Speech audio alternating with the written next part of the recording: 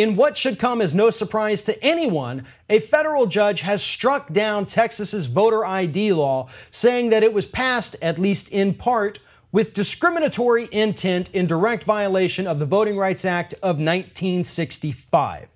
So what this means, to put this in really simple terms, is that the federal judge looking at this Texas voter ID law, SB 14, said that this law was clearly designed and passed because Republicans who control the state of Texas are a little too racist to be trusted to make laws. That's what discriminatory intent means. It means that these people didn't want black people to vote.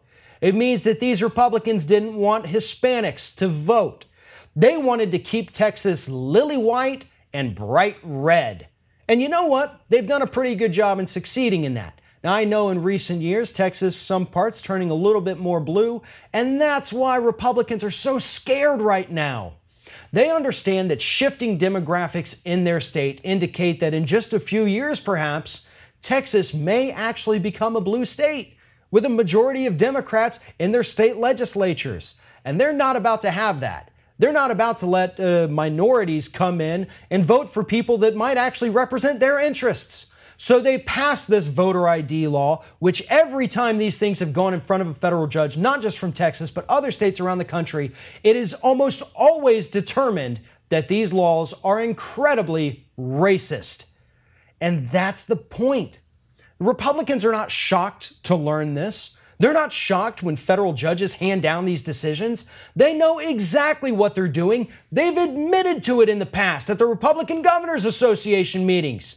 They've said, yeah, we know that this is probably going to kick a lot of black people off the voting rolls, but right? That's what they do. That's the point of all of these laws. Voter fraud is so rare, you're more likely to be struck by lightning in the United States than actually find a case of live, in-person voter fraud. Yet Republicans still use that elusive voter fraud boogeyman to convince us that we need these repressive laws, as if somehow these make us safer. Do you even know what the penalty for voter fraud is? You could get up to 10 years in prison and a $100,000 fine. For what? A net gain of +1 vote? +1 vote! For almost a decade in prison. Is that worth it? No. This is what's so crazy about this. Republicans, well, I don't think they believe that this is a problem, but there are plenty of Americans who think it's a problem.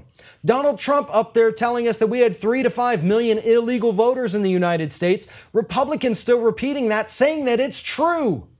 And because of that, we're going to continue to see these laws. As long as Republican voters remain ignorant to facts and Republican politicians continue to spout these lies, people are going to continue to believe it and they're going to continue to support these discriminatory laws. But hopefully, as long as Donald Trump doesn't remake the entire U.S. court system too much, we might still have enough good, honest judges in the United States to continue striking down these laws until Republicans finally get exhausted and just give up. If you like this video, make sure you like, comment, share, and most importantly, subscribe to our YouTube channel if you haven't already.